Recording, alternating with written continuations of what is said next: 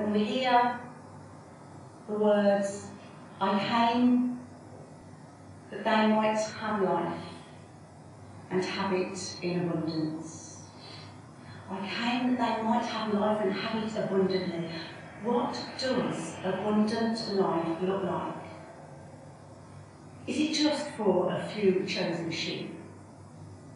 And if it's only for a few chosen sheep, well, what's abundant about that? Surely abundance is only abundance if it's available to everyone, or in my mind anyway.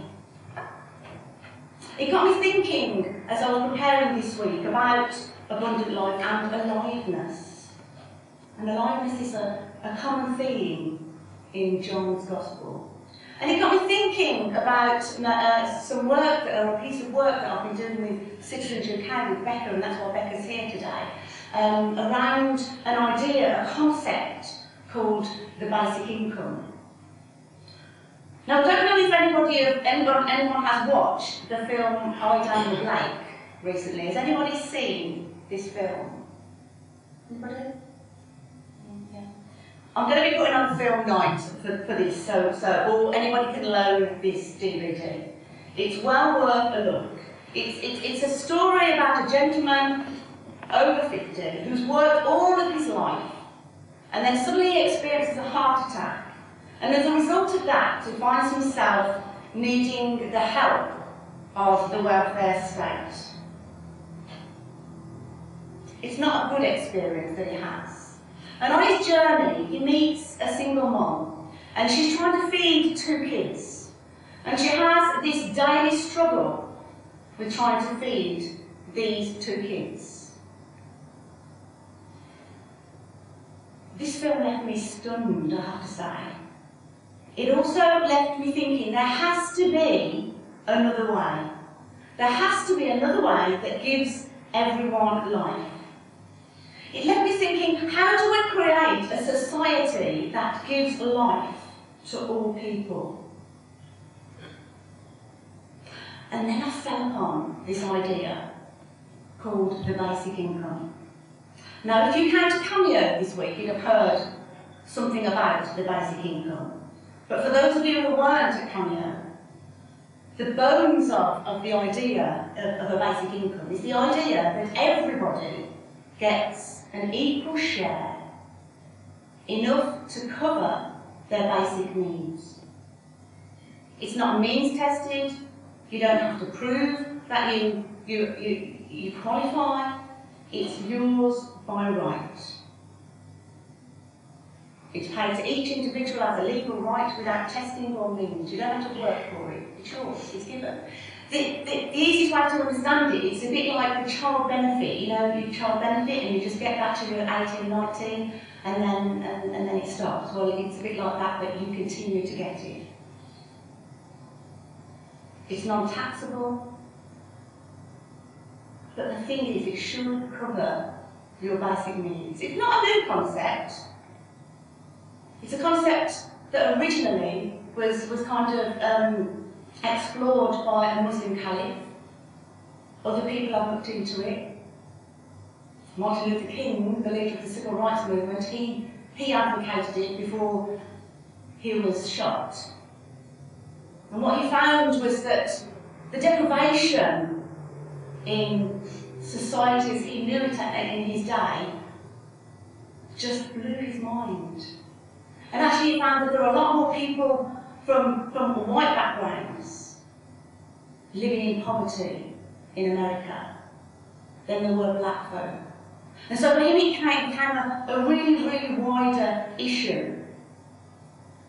There are countries that are trying this out around the world as we speak. And what they're finding is that crime rates go down. Health is improved. People's self-esteem is lifted. Society somehow grows and improves. Why do I support this idea? It excites me because it says something about life and life in all its fullness. I wonder if you know anybody for whom this would make a massive difference. Or would this make a difference in your life? I've got some cheques here, and on the cheques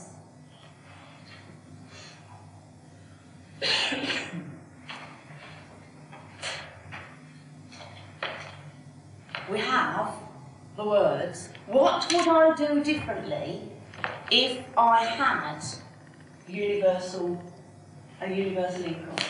What would I do differently? So I'm going to give you a cheque now for £200. Honestly, don't look so good. I'm going to give you a cheque for £200.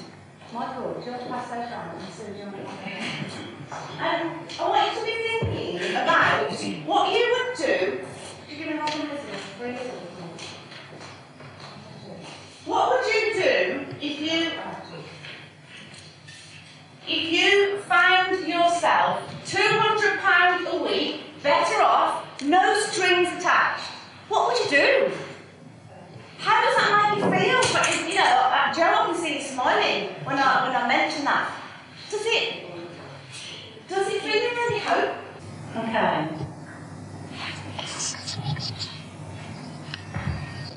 I'm going to invite you to, if you want to, when we have the offertory, if you place those in the offertory, and then at a later date, what we're hoping to do as Citizens UK is to take all the cheques that have been written and present them to the new mayor and district, who has said that he would like a conversation about this, because one of the asks of Citizens UK was, would the new mayor consider piloting a project, a basic income project in the West Midlands, and so we're collecting as many cheques as possible to see if how many we can present to the mayor. I just want to read you a few of the ones that I collected when I went to Small Heath last week, and I'm sharing these with you with their permission. I know that I'm not going to give out names, but I'm going to share just a few of the things that they said that they would do with an extra £200 a week. One said, I will be able to help other people, I'll be able to have a holiday, and it would make life a lot easier. Somebody else said, I'd visit friends more, and I'd share more meals. Someone else said, I'd book a holiday and I'd invest some of the money for the future.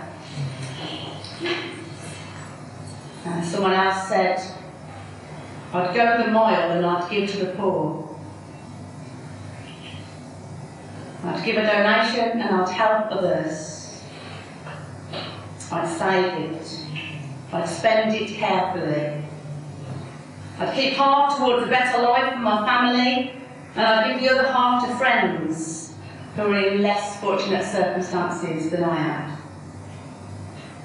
I'd have a driving test at last. I'd have my driving test and I'd have a little break with the family, and then I'd donate some. I'd take 100 and keep that for myself, and then I'd give most of the rest away. I'd get some shoes, somebody said, and then I'd give some to the church, and then I'd give some to the bills of the church. And someone else said, I'd buy something for myself that I don't often get the chance to do, and then I'd donate some, and I'd spend some on a training day. I'd go to New Zealand, said somebody, or obviously I'd put more money to it. Go on holiday. And somebody else said, I'd not have to worry about bills anymore, because this would help us pay towards our bills. I'd keep half and I'd give the other half to charity. It strikes me that if you give people more money, they don't automatically keep it for themselves. And trials have proved that, when these experiments have been carried out, that is in fact what does happen. People don't waste the money. people spend it on improving their lives. I wonder what life would be if everyone did have enough and poverty was eradicated. I know it's a utopian thought, but you have to ask the question, why? Why do we have that reaction when we think about things like this? Why does it have to be utopian? A documentary, Inventing the Future, came up with a beautiful phrase that I thought was fantastic. And they said, pathways of the future must be carved out and paved, not merely travelled along in some preordained fashion. We have a choice. We have a voice. And we must use that voice. And we must use our Christian voice. It's the only way that we will grow into full life and life for all. A growing community, John Bailey says, must integrate three elements. It must integrate, firstly, a silent life of prayer. And secondly, it must integrate a life of service. Above all, a service of listening to the poor. And thirdly, it must integrate a life through which all its members can grow fully into their own gifting. How beautiful is that? The possibility that everybody could grow into their full gifting. This idea that Martin Luther King grabbed onto, he put it like this. He said, I'm convinced that the simplest approach will prove to be the most effective type of solution to poverty. And the solution is to abolish it altogether, to abolish it directly by a new, widely discussed measure, the guaranteed income, the basic income. On Friday I bought a book, because you might be asking, well, that's all very well, Carol, but what does this have to do with us as Christians? How can we speak into politics? Well, on Friday I brought this book entitled Citizen Basic Income, a Christian Social Policy. And I just want to read with you three little extracts that have just excited me, that this man's work, Malcolm Torrey's work, is just phenomenal. First of all, he says, we might ask ourselves, how do we make people work? We often say that, don't we? People need to work for a living. And how do we make people work? However, he says, maybe we need to rephrase that question. Maybe the question should be, how can we distribute the proceeds of production in such a way that people are most likely to work, or to do the work that is required to provide the goods and the services that society needs? If we ask this question, if we ask how we can make people work, then we might answer, well, by paying them to work, of course, or we'll just pay them the benefits if they only look for work. But if we ask the second question, then the answer is maybe different. If we give to everyone an unconditional income and we pay people to work, then maybe we'll encourage them to be involved in the effort that is required to sustain life. Another extract. Wealth is God's gift. Now there's a nugget, isn't it? Wealth is God's gift, and it is intended for the common good and not for the accumulation by a few to the exclusion of many. So if we find that the gift has not been shared out as originally intended, then surely it is our responsibility to ensure that it should be so. Which means collecting resources from those who have benefited disproportionately from their position in the economy in order to pay to every individual a share of the wealth that properly belongs to them and to everyone. A similar secular argument could be made. The physical and the social capital from which we all now benefit has been built up by many generations of hard work, and it belongs to all of us, not just a few. It is therefore right to collect some of the proceeds of that shared capital from those who have ended up with disproportionate shares, so that we can pay to every member of society a share of the wealth that properly belongs to everyone. For a Christian, both the religious and the secular arguments are relevant. We have received generous gifts from God and from our forebears, and to all of them we owe an eternal debt of gratitude.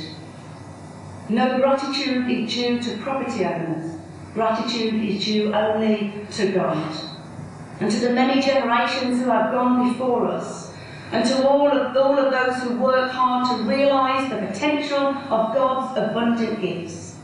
A citizen's basic income, paid regularly to every member of society, would simply just be a distribution of the proceeds of a common inheritance.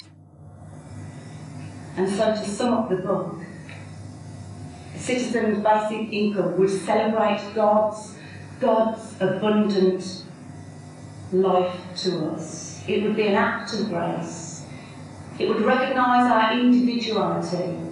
It would recognise God's equal treatment of each and every one of us as created in the image of God. It would provide for the poor. It would judge. It would constantly forgive. It would ensure that workers be paid for their work. It would be a basis of a covenant. Now that's something we're familiar with as Methodists. It would inspire us to be co-bearers or co-creators. It would understand both our original righteousness and our original corruptness. It would recognise that we are mutually dependent on one another. It would facilitate a more just society and promote liberty. It would both revitalise and enhance the family, facilitate the duty to serve, be welcoming and hospitable. It would be an act of love. Citizens' basic income is a Christian social policy, and perhaps the most Christian social policy possible. So the methods by which we might pay for citizens' basic income is that everyone should be treated as equal. And so he finishes with, so let the debate begin. We have a voice as a Christian community. We have a voice in this conversation. I've only just dipped into this concept, but I just love that idea of this equal treatment of each and every one of us. In the book of Leviticus, we find the Old Testament, a short Old Testament passage that says, the Lord spoke to Moses on Mount Sinai, and he said this, the land shall not be sold in perpetuity, for the land is mine. The land is mine. And with me you are but aliens and tenants. How different would the world be if we just saw ourselves as tenants merely passing through?